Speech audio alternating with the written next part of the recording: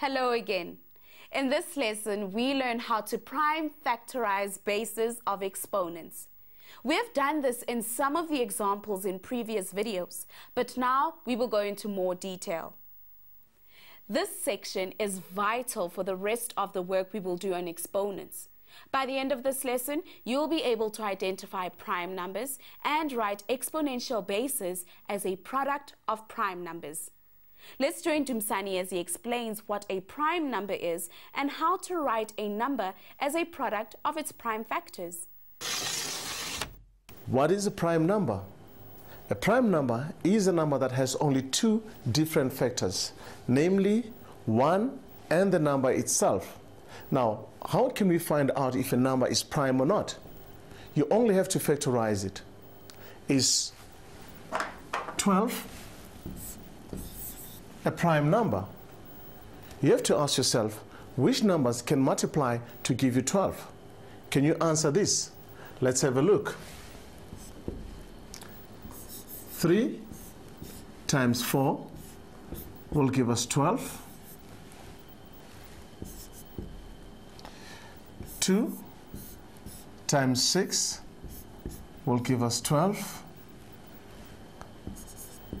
1 times 12 will give us 12. How many factors does 12 have? Or in other words, how many different numbers can divide into 12? Let's see. 1 can divide into 12. 2 can divide into 12. 3 can divide into 12. 4 also divides into 12.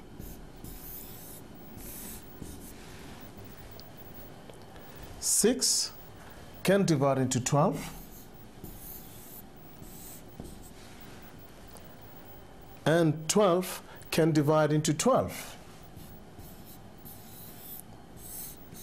So how many factors do we have? 1, 2, 3, 4, 5, 6 factors.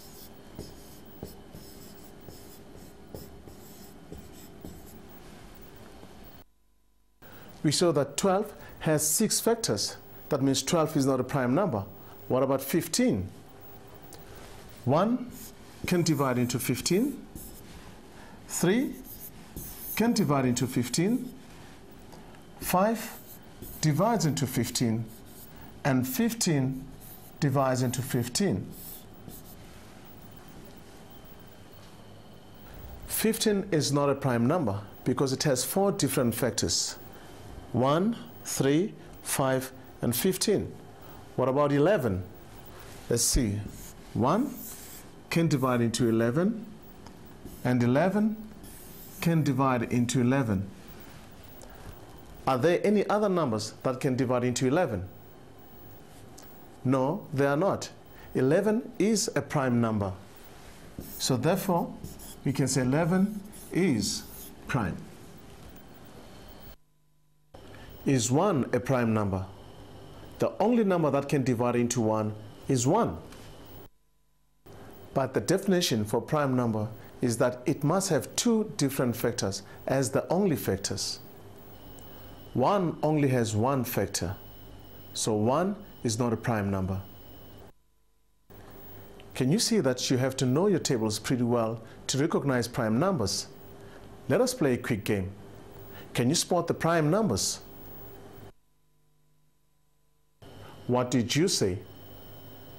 Here are the prime numbers. How about spotting the prime numbers from these?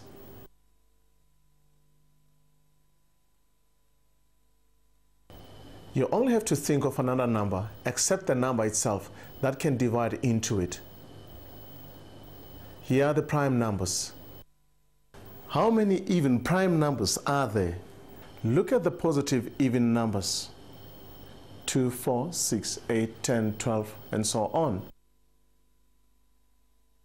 The only prime number here is 2, since 2 is the only number that has 2 different factors, namely 1 and the number 2 itself. All the even numbers has 2 as a factor. So 2 is the only number that is an even prime number.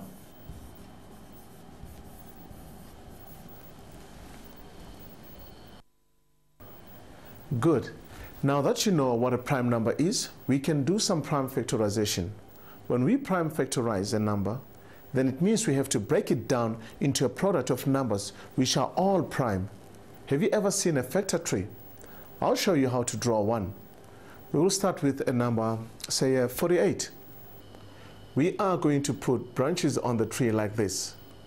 We start with the lowest prime number, which is 2. Is 2 a factor of 48? Yes. 48 is equals to 2 times 24. So these are our first branches. We put the prime factor in a blue circle every time. Now look at the 2 branches. 2 is a factor of 24. 2 goes into 24 12 times. 12 is 2 times 6. 6 has the factors 2 and 3. 3 is a prime factor. So we have finished our factor tree. We cannot go any further. All the prime numbers are placed in blue circles. Can you see them? What we did here was to prime factorize 48. Now we'll write 48 as a product of prime factors. Collect all the prime numbers in the blue circles. Let's see. 48 can be written as 2 times 2 times 2 times 2 and times 3.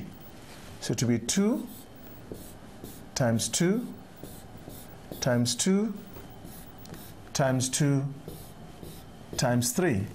So how many 2's do we have?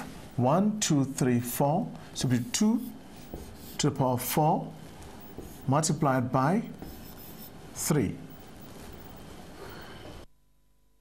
This was fun, don't you think? Let us do the next one together. I want you to fill in the empty boxes. Get paper and pen, then you have to write the number as a product of prime numbers. The number is 108. Here is the tree.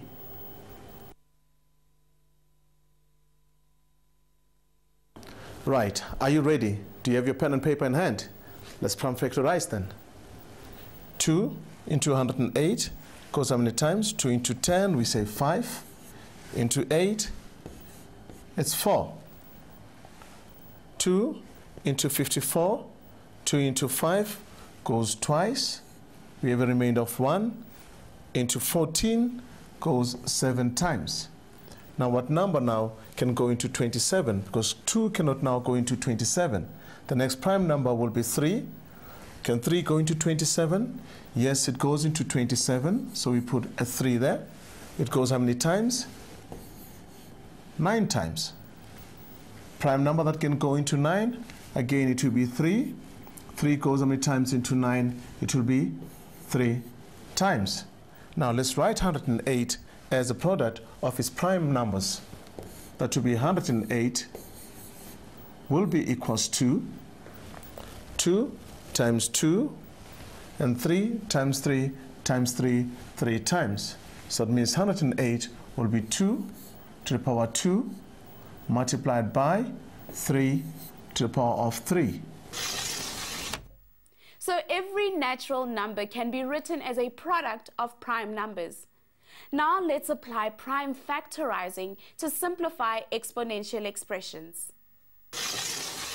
Let us revise some prime factorizing. Let's find the prime factors of the following and then write the factors as powers. 16 to the power n. 16 can be written as 2 times 2 times 2 times 2 4 times, all to the power of n. And this can be written as 2 to the power of 4n. Just to remember the factor tree, let's prime factorize the number 162 using the factor tree. 162, find the prime factors of 162. The first one will be the number 2. Now 2 goes how many times into 162?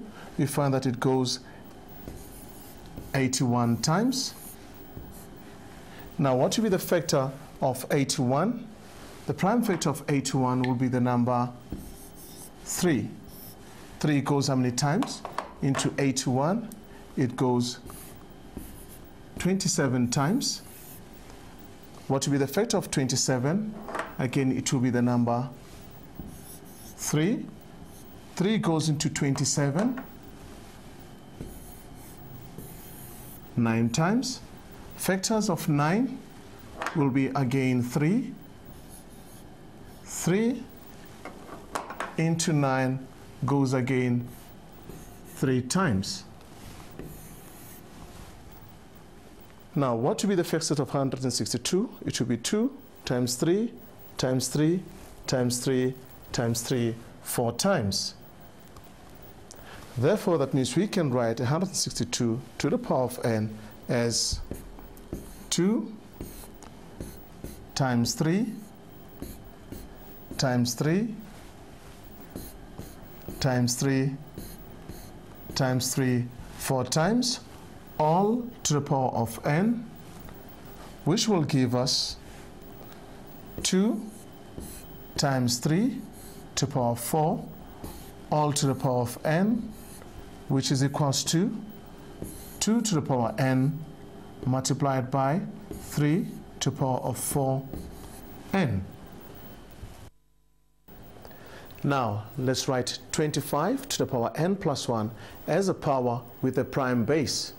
Prime factorize 25 and write the power in brackets. So this will be written as 25 is the same as 5 to the power 2 to be all to the power of n plus 1, which will be equals to, we can use what we call our distributive law, 2 times n and 2 times 1. So our answer will be 5 to the power of 2 n 2 times 1 plus 2. Now let's try one that's a bit trickier. Write this expression as a power of 3. 9 to the power of x times 27 to the power of x plus 1. We know that 9 is equal to 3 to the power of 2 and 27 is 3 to the power of 3. So let's put these powers in brackets. That means here we'll have 3 to the power 2 all to the power of x multiplied by 3 to the power 3 all to the power of x plus 1. Multiply that out, we'll have 3 to the power 2x times 3 to the power of 3 times x, which is 3x, and 3 times 1, which is plus 3. Again, we apply our first law. Bases are the same. We simply add the exponents. That will be equals to 2x plus 3x